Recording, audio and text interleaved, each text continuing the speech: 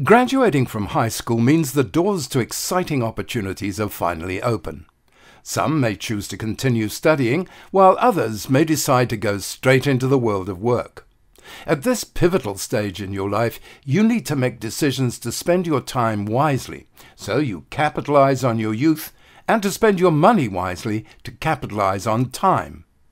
When you're young, your biggest asset is time. Meet Dex.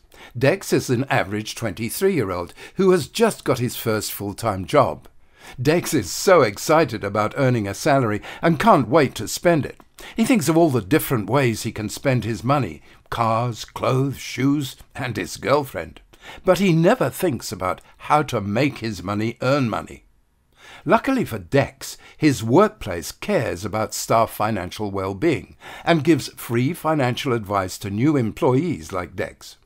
The company sets up a meeting between Dex and a financial advisor, Carl. Dex gets the following advice from Carl.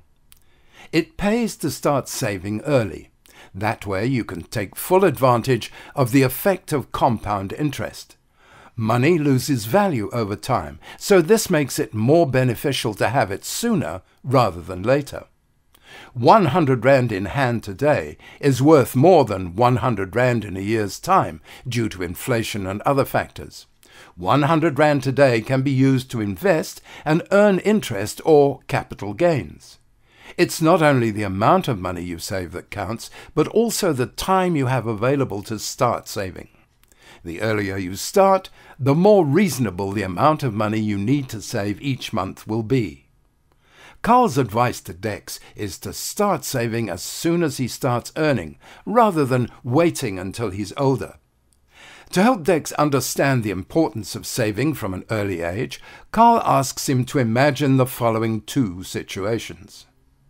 Suppose Portia starts saving for retirement at the age of 25 by contributing 1,500 Rand per month at an average interest rate of 6.6% per year into a retirement annuity.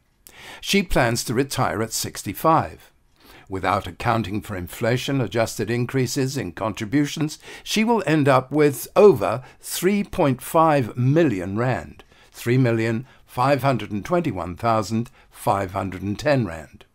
Dave, on the other hand, delays saving for retirement until the age of 35 and starts saving in the same year as Portia started saving by contributing 1,500 Rand per month at an average interest rate of 6.6% per year into a retirement annuity.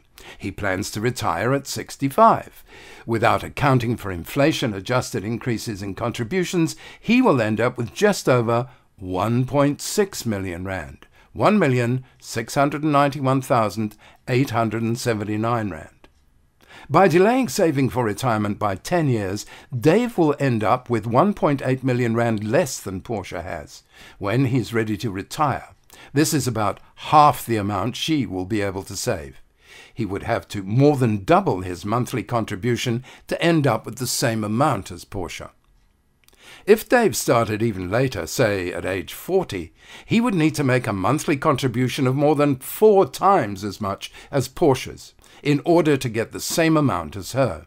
So by reducing the time of an investment, you diminish the impact of compound growth.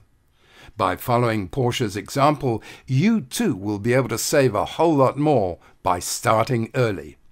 You have to save for retirement as soon as you are able to, even if it seems a million years away.